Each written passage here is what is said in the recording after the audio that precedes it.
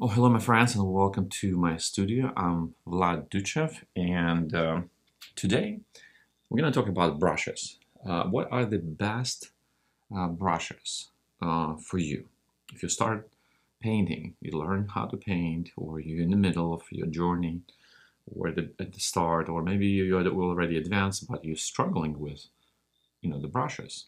What are the best brushes for you, right? What's the best brand and kind of brushes? So we're going to talk about this today. Again, this will be short um, episode, but I'm not going to rush through. I will take time to to explain the philosophy behind the brushes, and I think this will be the philosophy not only behind the brushes, best brushes, but the philosophy of best brand of oil paints, best or acrylic, philosophy of best canvases, and so on and so on and so on. So let's talk about this, right? So let's get started.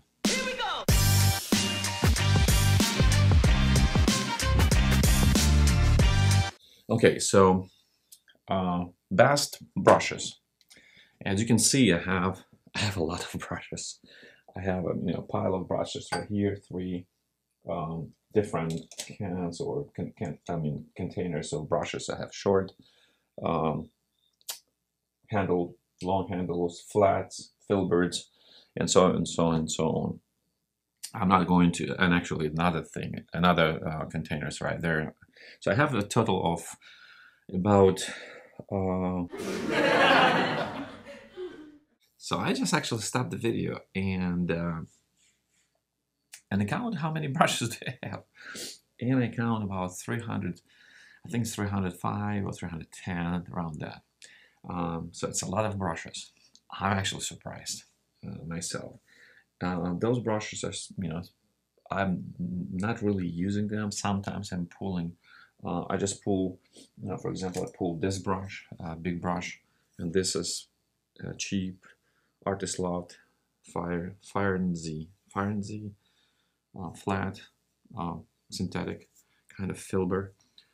Um, so I pull it from that file, and I'm going to about to use it. I just bought another a brush. It's Creative Mark, made in Germany, muscle brush, uh, angular. Um, I think it's 2 inches. Yeah, 2 inches for big um, paintings. I'm gonna probably cut the handle because I really enjoy right now like a short handles. But um, why I have so many brushes, and do I use them, and what are the brands, and are those brands the best brands that I have? Okay, so why I have those brushes? I'm making mistakes, same as you making mistakes. You just buy brushes just to test it, and I'm not satisfied, so I put them aside. Or sometimes I buy a brush because I think, oh, this is the brush. This is the brush that I needed, so my painting will go ooh. And you know what? I do this mistakes over and over and over and over again. So, how do I use them all? No.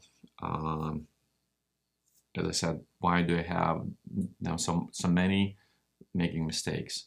And are they the best brands? Yes and no. I have brands that, for example, I have this brush, small brush, that cost almost $15. It's a Rosemary Masterclass, right? Sometime I'm using it.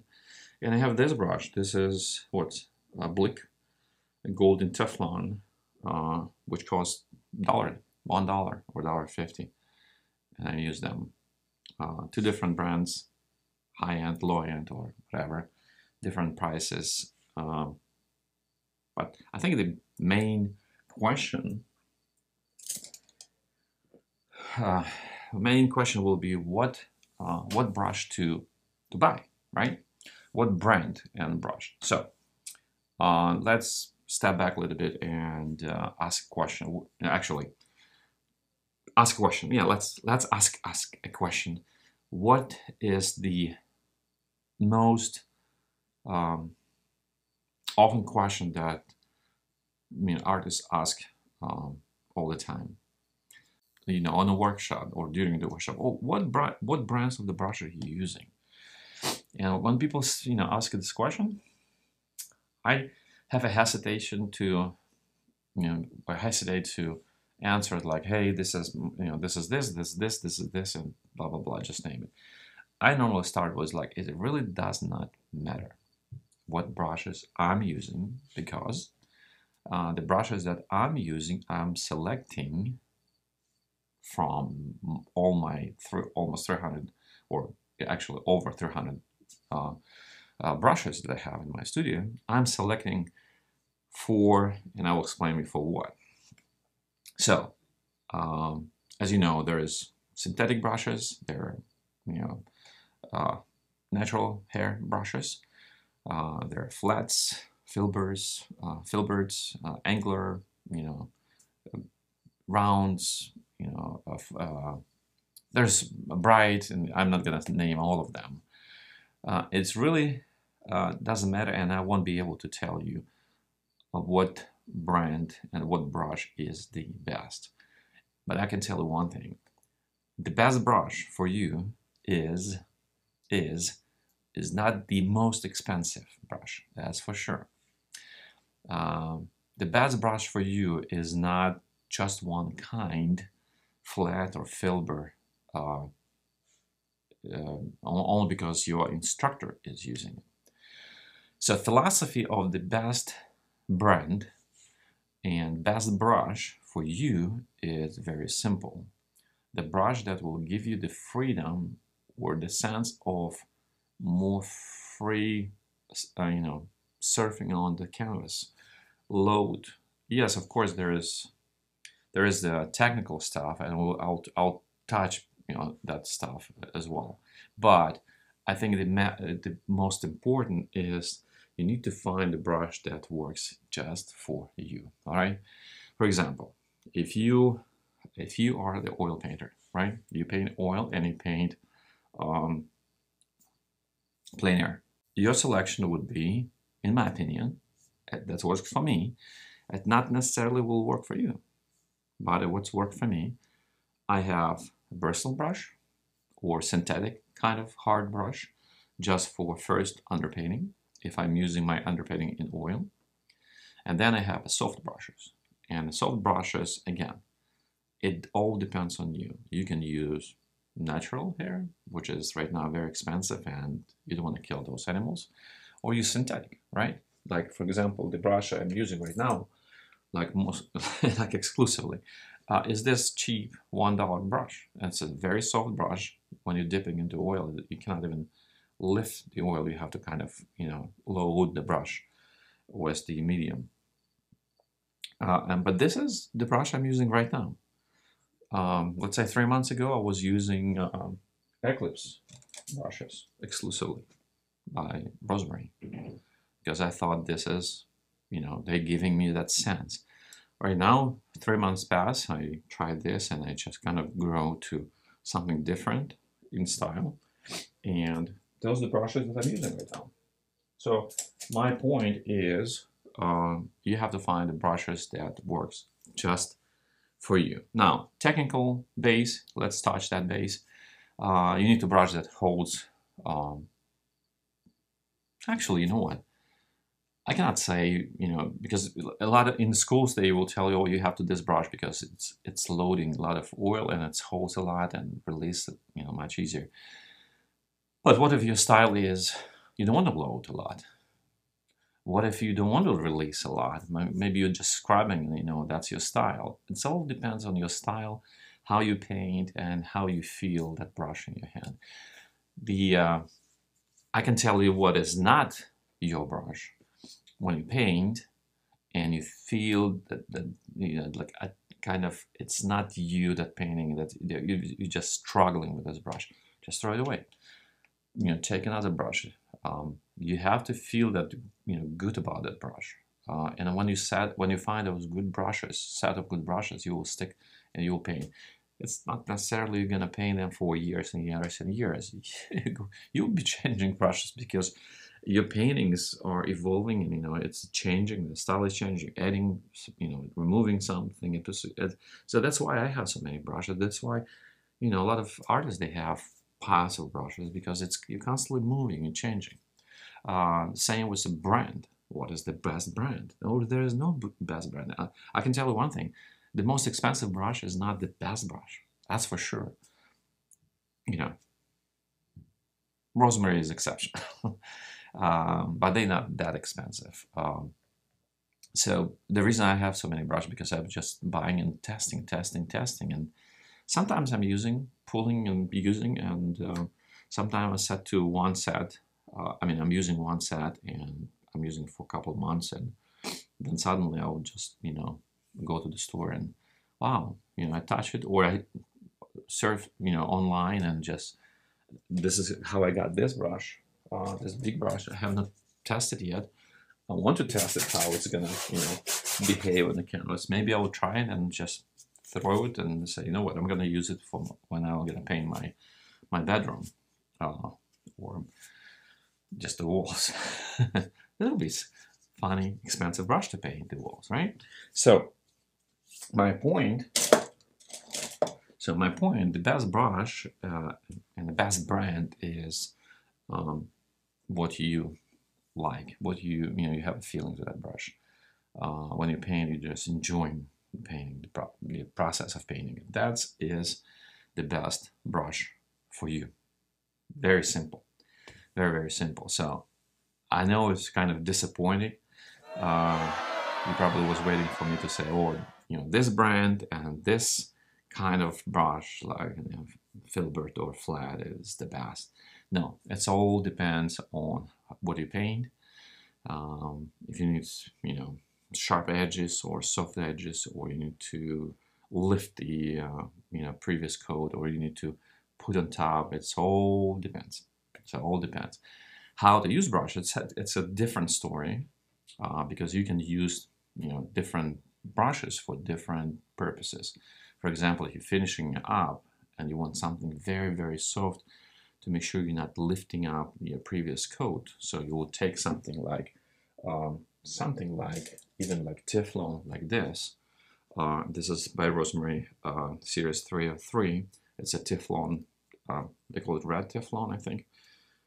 Actually, it says right here. No, this says only series 303, 303. So, but it's very, very soft brush. So it's really hard to take loaded.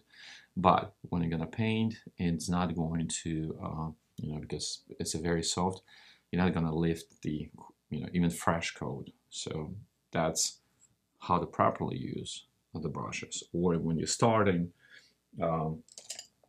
or something like this, even this is Eclipse Angular as well, as you can see.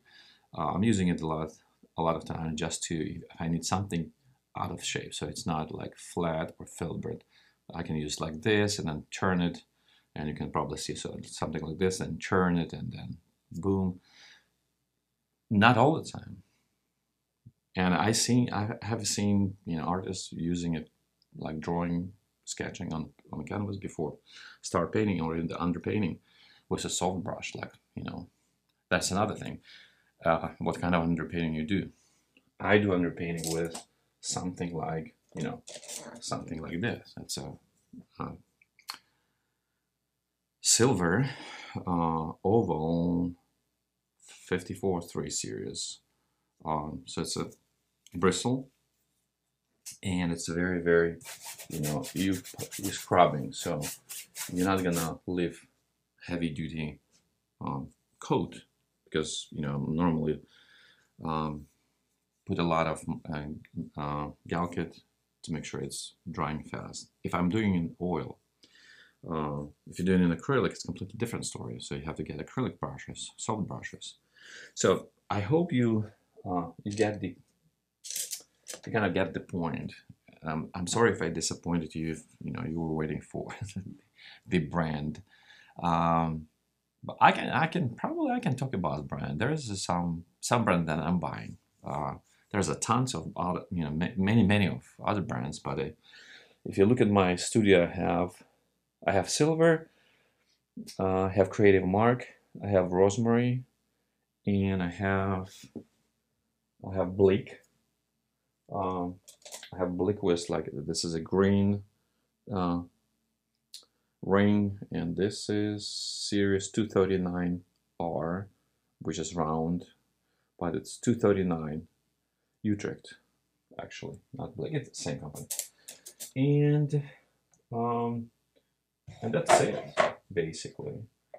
And I have like brushes like this from from Home Depot, and I love these brushes for if I'm doing underpainting and I don't really don't want the sharp edges like a drawing. I want just the silhouette of what I'm painting. I'm using this. This is something like this. You just put like and you're doing drawing like this.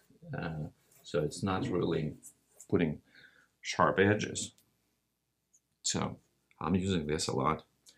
Um, oh, I have another brush that I'm using. And this is the only brush that I have from Skoda. So it's number 12 bristle brush as well. So this is for underpainting. One of the best brush for painting because it's a fat. As you can see, it's a fat, and it loads a lot of oil. And when you start moving, on your canvas, it's just actually just dip it and you can start making the marks faster, and it just don't leave those sharp lines, just silhouette. Now why I like this, because that's my kind of style of painting. You can try this, and you may find this like this is not for me. How to test it? There's only one way to test it, just to buy it and see if this will work. I can tell you one thing from all these brushes that I have. I probably use them periodically, probably all of them. Yeah, it depends on the painting. So my main point is there is no just best magical brush for you to advance in the painting. See, the only way to advance as oil or acrylic or watercolor artist is just one thing, and it's daily painting. Daily painting. You have to paint, paint, and paint. What I would recommend investing into maybe 10, 20 brushes, different brushes, but invest into canvases and to oil to make sure you have materials, and then just paint, study, paint, study, paint, and move on as the artist. All right, so this is my recommendation. Yes, there's definitely a point of how to properly use each kind of brush. That's for sure, and maybe we'll talk about this. I mean, we can talk if, I promise short video, but looks like it's going to be a little bit longer. I can talk about, how to use a bristle brush. I can talk about how to use soft brush and what brush to use, flat or filbert or angular or, there's all round. So if you'd like, let's talk about, we still have time, so let's talk about this. So bristle is normally for underpainting. Some people, and again, this is it. This is the rule. You have to use bristle brush for underpainting. No, there is no rules. The main rules, or the king that's setting up the rules, is you. Only you. You can tell yourself, you know what? There is a constitution. Use this. All right. So you setting up the rule or regulation. So the rule for me, if I'm using underpainting in oil, I'm using bristle brush, or something like this, which is synthetic bristle. Synthetic bristle. But if you look at both brushes, I can tell you that this synthetic will give me more defined strokes. This natural bristle will give me less defined stroke, like a silhouette. And in my style, I want more of this than this. Now, that doesn't mean that I'm not going to use this on underpainting. Maybe sometimes I want that smooth, strokes. I'm going to use this. So this is how you do underpainting. And if you want to learn how to do underpainting, I have one video that I have, and I did it, I think it's like a year ago. And I'm going to actually do another one because right now I'm doing my underpainting in acrylic, and I want to show you how to do underpainting in acrylic. And it all depends, what medium you're using for underpainting and how you're using underpainting. Some people using, like I'm just silhouettes, just coats behind, so I can put coats of oil on top. I want that underpainting is going through. I'm killing the white, not 100%, because I want that luminosity of whiteboard going through to a transparent underpainting to my final coats. And that's something that we may talk later on. So your white canvas is very luminous. It's just pushing light through. If you kill it completely, you will have very, very flat painting. If you use transparent colors for underpainting, then your luminosity of the white canvas will go through your transparent colors of underpainting, and then go through the final coat. So your final coat will be much lighter, and it's like more life. All right. So we're talking about underpainting. So this is the brushes that I use for underpainting. If I'm doing oil and transparent colors, really thin layer, just to kill the white.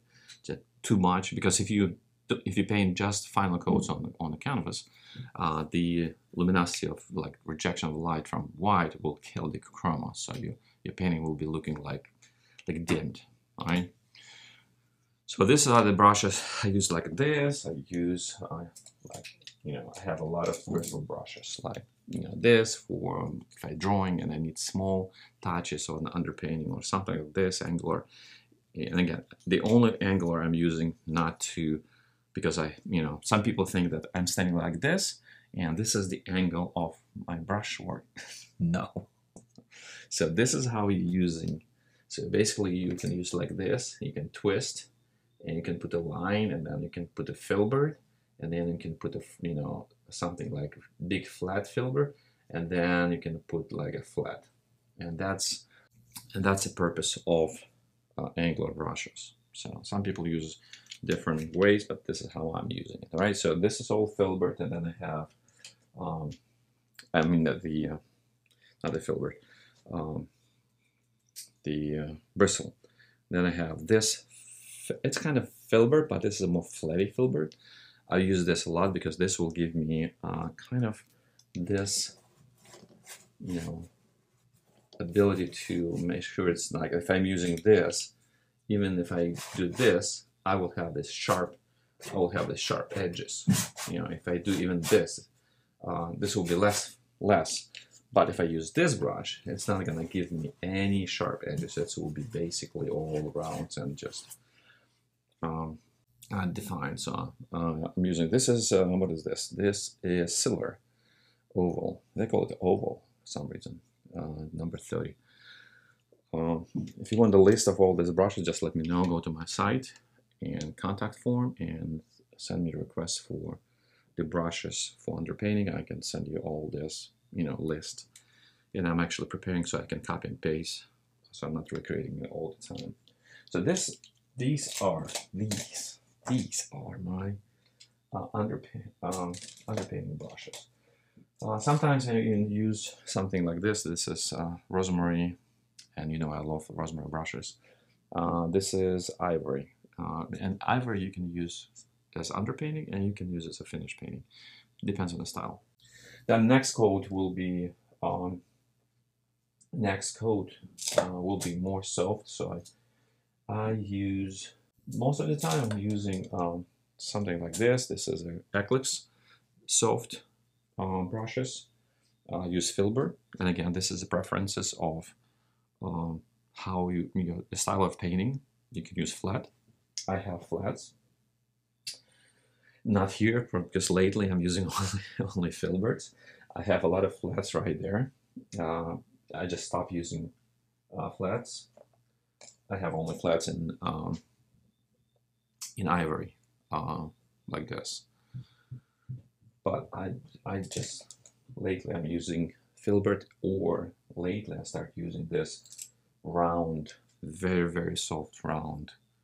You can. This is great for acrylic, and this is great for oil, for final coats, just to kind of build like a sculpture. They are great. They're loading good and they're releasing good. So, but they're very soft. This is a creative mark. Qualita. I don't know how to pronounce it. It's Qualita. So I like those brushes, and also the Blico Utrecht. Oh, I love this brushes. I forgot to I forgot to tell. So this is, I think this Jack Richardson. Yes, Jack Richardson Series 9118, made in India.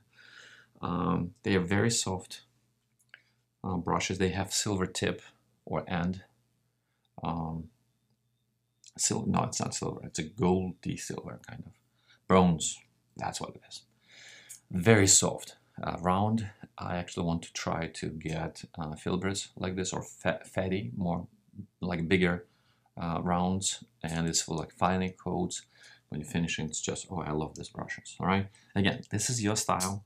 You have to try if this works for you or it doesn't work for you. There's nobody can. If you go like to your instructor, if you took workshop and this is a brush that he's using, I can tell you, probably 90% it's not gonna work for you. That is his hand, his muscle or her muscles, memory muscles, length of the arm, ability to how to hold the brush. There's a lot to when brush is in your hand. Your grip of the brush and your instructors are two different grips, two different muscles, two different gestures, two different movements. It's just completely different. So you need to find brush that works for you. Quality-wise, that's a different story. The quality of the brushes, yes, all the brushes that I have are really high quality brush. Like rosemary, you can use them for a long time. And if you take care of this, all right. The quality is something that I can recommend. So like rosemary, this Jack Richardson brushes, bleak brushes, silver brushes, a creative mark. They're very creative. The only thing I had with these brushes, quality-wise, the ferrule was taking, this part was like disconnecting, but it cost $1.50. Can't beat it. $1.50. I said, you know what? I was kind of like, wow, this is really cheap. And then I said, Vlad, duh, it is cheap, $1.50. So don't complain if ferrule is, losing, like disconnecting. So I just took a glue, dip it into, the handle and just put it back, and that's it, it's done. Can't beat it. Or something like this. This is Artist Love, which people like, people like, oh, this Artist Love, it's like Michael's, come on, it's cheap. The expensive is not the best. The cheapest brush is not the worst, okay? You can find really good brushes in a worse kind of line of brushes on the market. For example, I can one example that, oh, where's that brush? My lovely brush. Actually, it's in a case. Yes, it's in a case because I constantly take it with me. And this is the brush. Now, this is a set of, I just came from Basque County, got last competition this year for me, and this is what I took with me. This is the set of brushes that I have. So that I took with me. So let's go through this, right? This is what I'm painting with. So this is the cheapest. This is like a 50 cents, and I love it. And you know what? I cannot find it. They just discontinued it, and I just you know what? If I can only find, this is a bristle brush. but the size and the length of the hair and everything is like, I just love this brush, right? So this will be one. Another brush is, I think this is rosemary. Yeah, this is a rosemary 1-inch series 2060, but I think you can find the same brush in like Home Depot. No, you won't be able to, because they're actually making this. It looks like it's a Home Depot or Lowe's brush, but no. This is very long, great for you know, styles, different styles of painting, but I have it. It's a bristle again. Another one is, as you can see, I start loving short handles for plein air. This is 1-inch rosemary ivory angler. And I said I can use it this, like this, twisted. So this is all my underpainting brushes, right? All 3 underpainting brushes. And my soft brushes. Oh, I have a lot. As you can see, it's a lot. But this is how many of these brushes I have. Now keep in mind, half of them are for acrylic. And this is this. It's a short handle. How many? 1, 2, 3, 4, 5, 6, 7, 8, 9. Oh, okay, let's say 10. So it's a $15 worth of brushes. All my paintings that I did in Bass County were made by this. You know, these brushes. I just love them. All right. Then again, this is Jack Richardson brush. This is number 12, soft. I love this brush, and it just, I'm gonna probably. Oh, I think I killed this brush. I forgot to clean it. So I have to reorder it. And me forgetting to clean the brush, it's like guilt for years. All right, so this, I have Jack Richardson. I have 1, 2, 3, 4 brushes. Then I have a Blick. It's a small brushes. That's, you know, Bleak or Utrecht synthetic 239 series brushes. And then I have actually one soft, very soft rosemary flat. It's an evergreen flat. Just one flat that I have just in case I need, like, you know, trunk of a tree. So I'm doing like this, not like this. I'm doing like this. Boom, boom, boom, boom, boom, changing colors. So. And then I have a bunch of rosemary, what is this? I keep forgetting the name of it. Eclipse, yes, my Eclipse.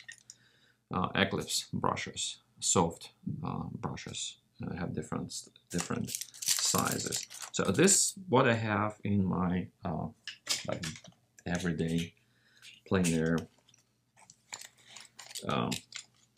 set. And one, you know, palette knife, leaf palette knife.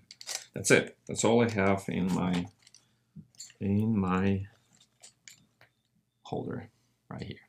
All right. So this is all about brushes. Sorry if I disappointed you. I didn't show you that magical brush, only because it doesn't exist. It just doesn't exist. You need to find your magic brush, just your, that will serve you. All right, so that will be all for today. If you need a list of brushes that I mentioned, you want to try it, not because I kind of recommend, and this is, you know, you need to get these brushes. No, you need to find your brush. Same as you need to find your surface of, you know, your canvases you're painting on. Same as you have to find your medium, you know, what brand. We're going to talk about brand of oil or acrylic. Let's start with oil. You know, I want to do an updated version of what I have, because I tested so many brands right now, and I have my philosophy, Cinemat's philosophy on brushes. I